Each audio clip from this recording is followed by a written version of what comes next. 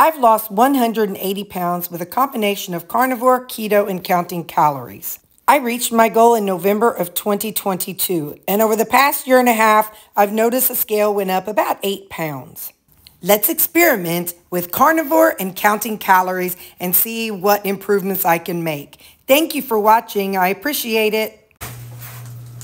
So if you saw my Wednesday video, I went to Walmart and I got a rotisserie chicken. And so I've got some of that rotisserie chicken left. Today's the next day. Actually, tonight's the same night. And I've got some of this pre-cooked bacon. I'm going to make like a Alfredo type thing. It's going to be carnivore-ish, okay? It's not going to be carnivore. It's not going to be perfectly carnivore because I'm going to add a little bit of this to it and wherever the red wine went. So we're going to get this bacon kind of melted down. I'll be right back. Alright, so I've crisped up my bacon enough. It's already cooked. I just want to kind of get out some of that. I want to render some of that bacon fat out of there, just to get us some good flavor. So now I'm just we'll put this back in a little bit. I just need to get it out for the moment, so we'll just stick it on this paper plate. So now, and this is why I say carnivore-ish, I'm putting in some red wine as if we're deglazing it.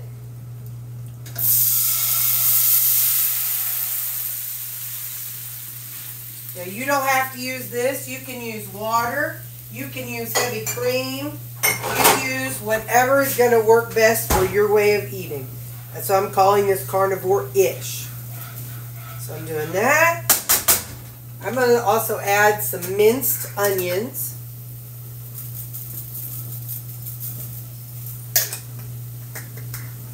And I'm going to add some garlic.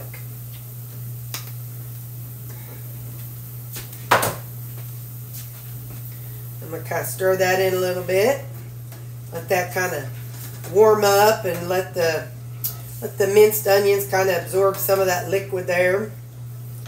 Now, when I was hardcore keto and not using milk, I'd use heavy cream.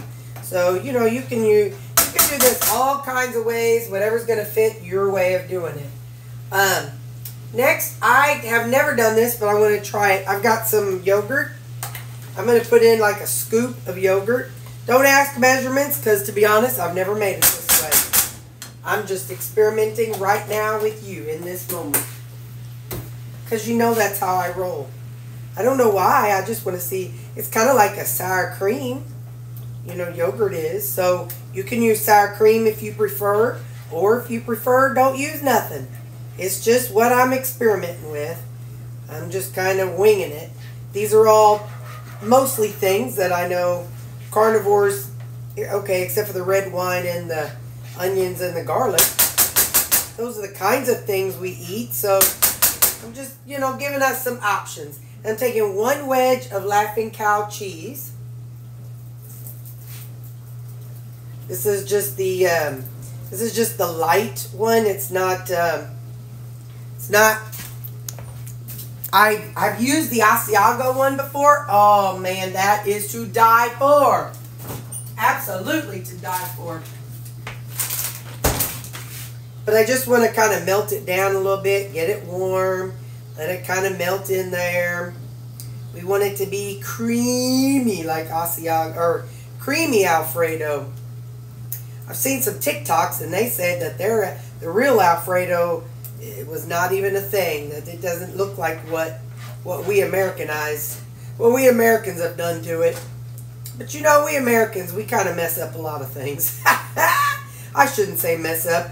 We make them our own, and in a way that is probably not very healthy. Now we're going to add some milk. You know, again, I'm just making this my way, and I'm taking you along for the ride, so you do not have to do all the things that I'm doing. This is another one that Debbie Sue had sent me a while ago. It's savory chicken soup. It's a keto chow one. And I've been saving it for a special occasion. And I feel like this is a really good special occasion. So we want to get that savory chicken flavor in there. I'm going to put the rest in this little jobber right here. And I already have a lid ready. So this way I can save it for another time. Yeah, all this is kind of heating up and the flavors are mixing together. It's going to be yum, yum. Go and get me some. And we'll add the chicken back in a little bit. Now, if you have a family, you could serve this over veggies. You could serve this over pasta. You could not make it. You might think this looks disgusting. That's all right. It's all right. We all kind of have our own little things. As you can tell right now, I am not counting my macros, y'all. When I'm sick, I just kind of leave things alone. I can catch back up when I feel better. I'm not too worried about it right now, y'all. I do want to add some of my tomato chicken bouillon. These are the ones I use. This is the chicken bouillon, which is one I use. But this is the tomato. So it's tomato bouillon with chicken, and that's what I want. I want to kind of give it that tangy. I know Alfredo doesn't have tomatoes, but you just mind your business. Mine is going to. I just want it. So let me turn this down a little bit. It is 7:30 and I just was playing a video game and thought I'd come in and do this instead. Yeah. Now if I was cooking for somebody else, I would not lick the spoon, but I'm about to lick the spoon. Well, no, this already has... Hang on, let me taste it. Let's just see. Oh, yeah. Yeah, buddy. Alright, so we're going to put that on there. We're going to put the beans, or the, let's see, bacon in there. You already got that. Hang on, somebody's barking. Hey! Knock it off. Alright, so we got that. Now we're going to put in our chicken. We want it all to kind of, like I said, I'm going to put it in a container and take it to work tomorrow. But I want all the flavors to kind of blend in together a little bit before we just bag it, package it up. So we just want to kind of let it all mix together here. Let all the flavors come together. All that good stuff. Yeah, buddy. And then we're even going to top it off. I told y'all I'm not counting, so I'm about to do something y'all never see me do. But you got to wait a little bit. That's a little thick. So what I'm going to do, hold up.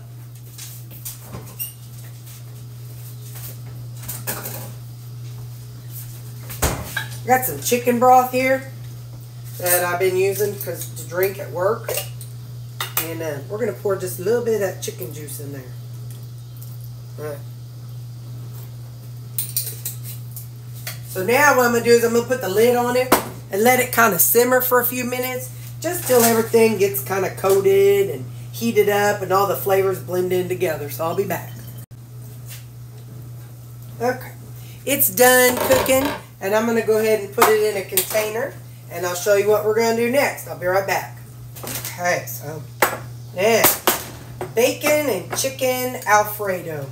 And I'll put just a little bit of basil over the top just to give it a pretty little color. Or pretty little sprinkle. And I'm going to put on top of it, I've got some fat-free mozzarella. Just going to put a little of that on top of it. Just a little more. Just a little. Oh, hold up. Gotta get them little fellers. Okay, so a little fat-free mozzarella. And we're going to put on some grated Parmesan. We're getting fancy, y'all. We got the grated kind. We don't have the shredded kind. We got the grated. We're high class around here. And there you go. So I'll take this to work with me tomorrow, along with some broth, to sip on throughout the day. And that's going to be my carnivore-ish chicken Alfredo. All right. I'll see you tomorrow. Okay, y'all. Gidget and I were talking down in the comment section about Three's Company and Mrs. Roper from the show. And we were talking about moo-moos. Anyway, I feel like today's vibe is Mrs. Roper. I know she always had like the flowy moo-moos, but I don't know, today, I just feel like I'm giving Mrs. Roper vibe from Three's Company. Love that show. How many of y'all remember that show? Anyway, yeah. So I'm giving Mrs. Roper vibes. All right, bye. Hello, it is lunchtime. Well, there's a glare behind me in there. Sorry about that. Anyway, it's lunchtime, and we've got our chicken, our carnivore-ish chicken Alfredo. Again, you take different parts that you would want and take out parts that you don't want and make it your own, because, you know, we can't all have everything the same. But I'm going to get stirred up and get that cheese all mixed in there and the bacon all mixed in there. It's going to be so numb in my tum-tum.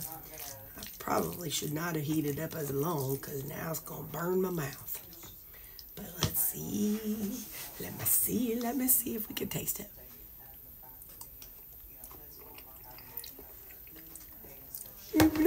You know that's some good stuff. Whoa. Sorry about that. You know there's some good stuff. I'm trying to block the glare. I could move to the other side, but I got my phone plugged in. There's some good stuff, Maynard. Good. So this is going to be my brunch today.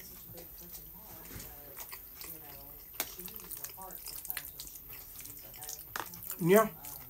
So, all right. I don't know what we're doing for supper. I see my cardiologist today. So, and just so you know, in tomorrow's video, I've got a supervisor meeting tomorrow. So I don't know what I'm making, but we're going to make up something fancy for me to take, because I'm going to go and have something that I can feel good about while they're eating whatever it is they're eating. So, okay, bye. So I don't feel good enough to take a long walk or walk the dogs or anything yet, but I'm freezing my butt off inside. So we're going to walk down to that stop sign. I don't know if you can see it, it's down there. So we're going to go down to that stop sign and back. I'm cold and, you know, I feel poopy. So I just want to come move a minute. Isn't that something? I already had my lunch and I'm full and I feel good. So, yeah, we're going to just move. Yes, I know I just contradicted myself. I said I feel poopy and I feel good. I feel poopy from my mid-chest up to my head. That feels poopy. But from my mid-chest down feels great, because I have a full belly. And we all know a full belly is my happy place. So I got a full belly, and yet I'm stuffy and chest yucky. Okay, now, bye. And I made it back. See?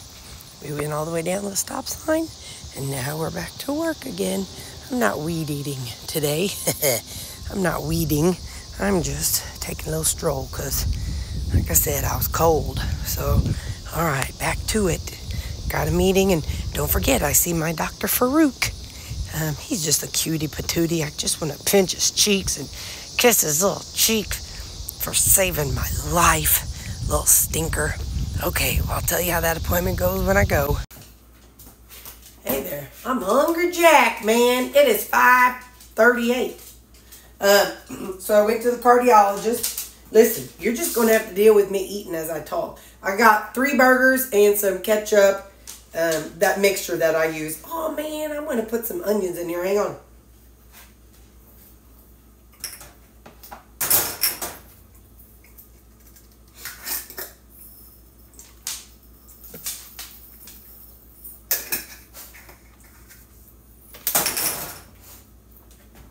All right, so I went to the cardiologist today, and he's like, he's just cute as a bug. I just want to pinch his little cheeks.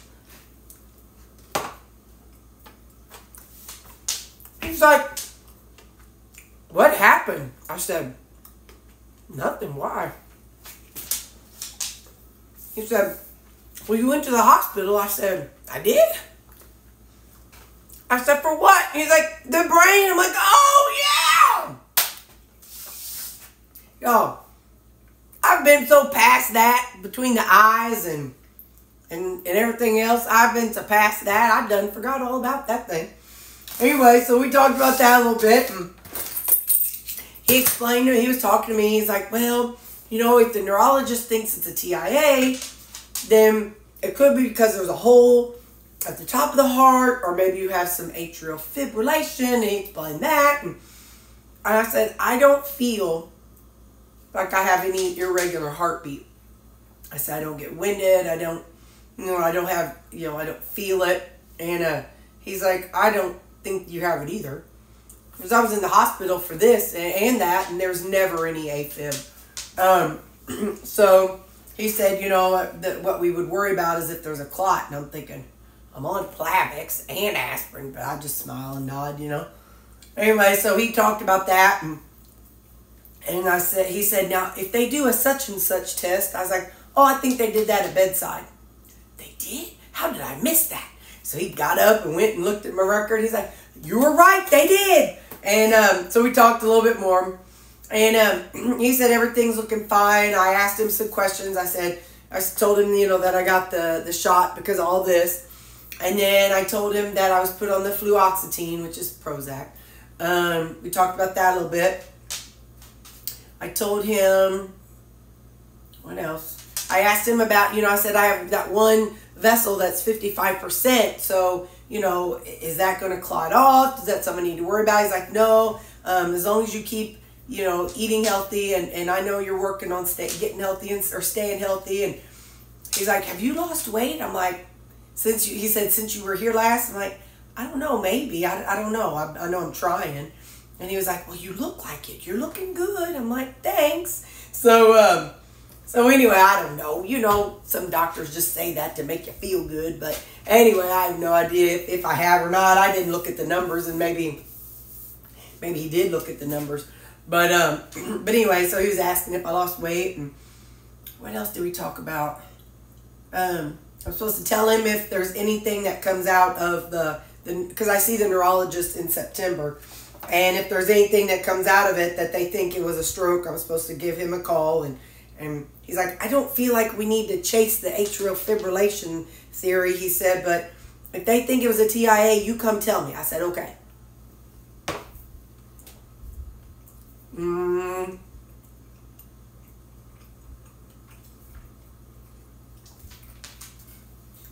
I said, is there anything I need to worry about with the stent? Like, I said, we're going to be flying to Pittsburgh in October. And he said, no, it's fine. You can go through MRI and all that stuff, and it'll be fine. I said, okay. But he said, everything's going well. Oh, I asked about Plavix. I'm like, how long am I going to be on? I said, am I going to be on Plavix for life? He said, yeah. But took aspirin for about a year. So I'll see him again in February, which will be about a year. So I'll see what he does then. I said, well, is there anything I need to worry about or keep an eye on? Oh, he asked if I had any chest pain. I said 2 or 3 times, but it's like a squeezing pain. I said nothing like how it felt when I actually was having true chest pain. And he's like, how often are you having that? I said, well, it's only been about twice. And he's like, okay. I said, it's kind of how I used to get that a little more often whenever, before I lost the weight. He said, okay.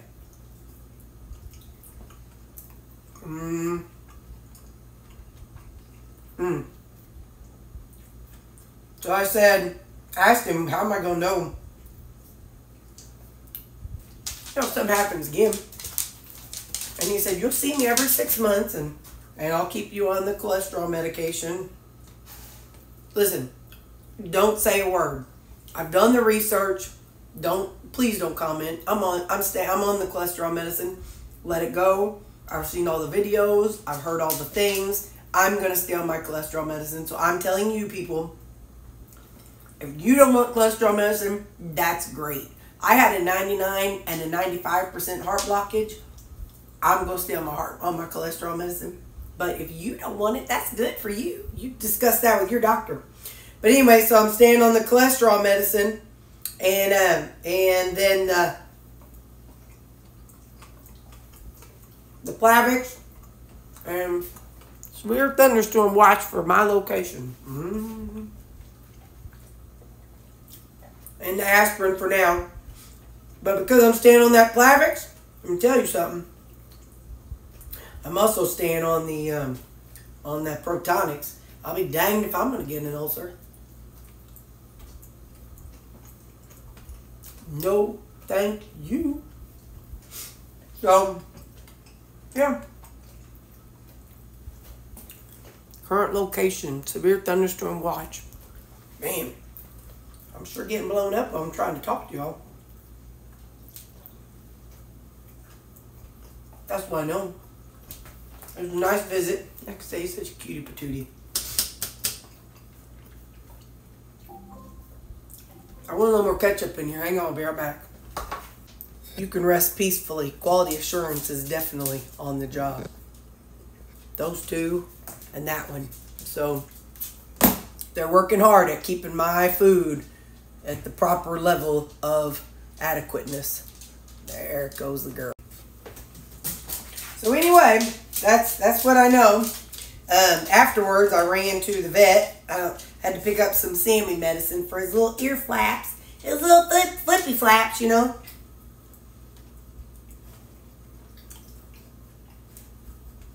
Got 2 dogs with ear issues. Between Lou's inside ear and Sammy's outer ear.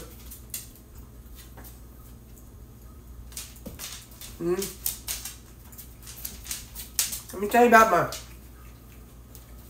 my protein creamy, and then I'm gonna sit down and eat because I got to work. I have a supervisor meeting tomorrow morning, and so I have to. I'm gonna have to. I won't be able to. Something that we always have to assign all the time cards on payday, day after payday, or day at the end of the pay period. And I won't be able to do that tomorrow because I'll be in a meeting all day. So I'm going to try to do it tonight. Hang on, I'll show you my creamy. Something I want to tell you, there's no rhyme or reason for my texture. And I say this, like I said, I'm making a creamy video. So when it comes out, you're going to see like 5 or 7 different ones that I've made. But there is literally no rhyme or reason for the texture that I get. Sometimes I get this soft serve texture. Last night I got the carton ice cream texture. No. This is the same flavor as last night. It was half a scoop of the Equip chocolate, half a scoop of Equip peanut butter. And a splash of vodka. And I would say it was the vodka that made it whipped up like this, but that's not the case because I had vodka and some others, and they didn't whip up like this. So, I don't know. There's no rhyme or reason. I make them the same way every time, but it comes out different every time. Maybe it sat out an extra 2 minutes on my counter, but whatever. But anyway, so this is chocolate and peanut butter. I used it with the chocolate Equip protein and the peanut butter Equip protein. Half a scoop of each, so it's just 1 scoop of protein with water and a splash of vodka. So that's my supper, y'all, and I'm gonna let you go because I got business to do. So I love you guys, and I will see you tomorrow. Bye.